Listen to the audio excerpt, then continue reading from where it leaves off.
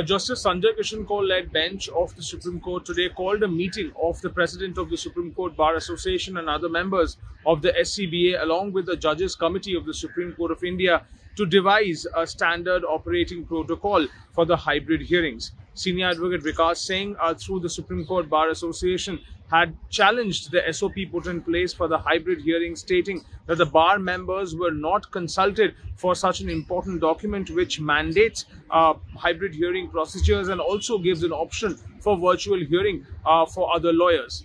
Senior Advocate Vikas Singh primarily contended that since the rules of the bar is about the lawyers, it should be the bar who decides the rules and not the Supreme Court registry.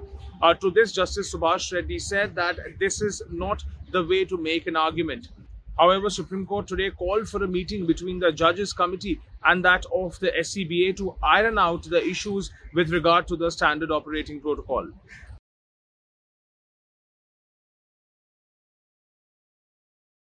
The similar bench of Justices Sanjay Kishan Kaul and Subhash Reddy today stated that it would not be interfering in a batch of petitions which challenged the recent Delhi High Court order, stating that there would be full-fledged physical hearings. However, virtual hearings will be there only for exceptional circumstances. The Delhi High Court order had also mandated lawyers to divulge their geographical locations for getting the virtual access to the courts.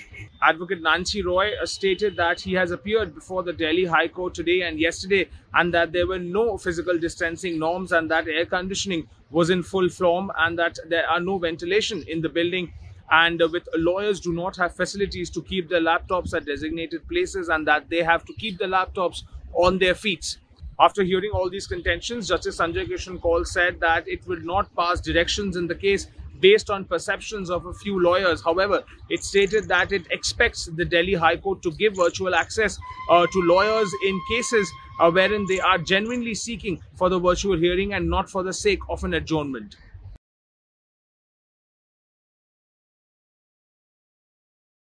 Justice NV Ramana of the Supreme Court of India today inaugurated a COVID vaccination drive inside the Supreme Court premises by the Delhi government.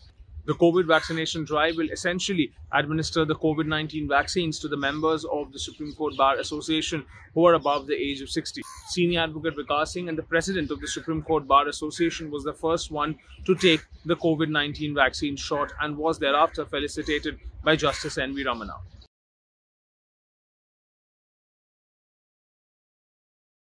Well, today was the day 2 of the Maratha Reservation hearing where a 5-judge constitution bench of the Supreme Court headed by Justice Ashok Bhushan heard a batch of pleas challenging the validity of the Maharashtra Socially and Educationally Backward Reservation Classes Act, which essentially grants educational and employment opportunities to the Marathas.